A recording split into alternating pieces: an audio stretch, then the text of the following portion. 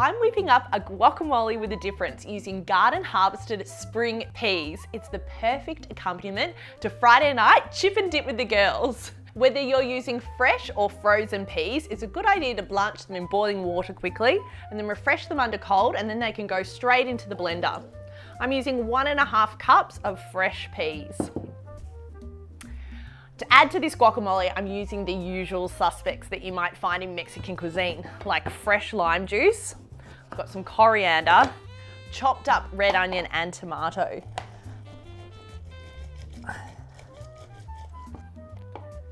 And they can all just go straight into the blender.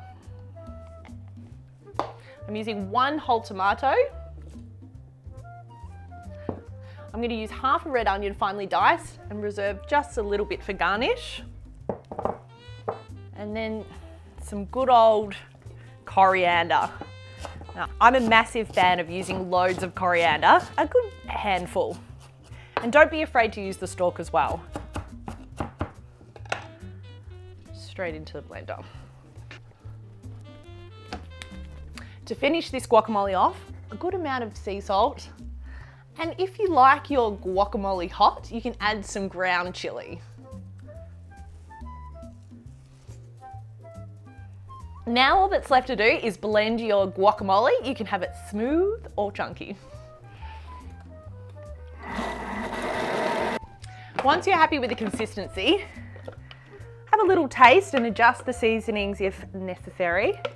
And then you can serve it straight up. This guacamole is best served on the same day that it's made. I like to garnish it with just a little bit of extra red onion and a few sprigs of fresh coriander.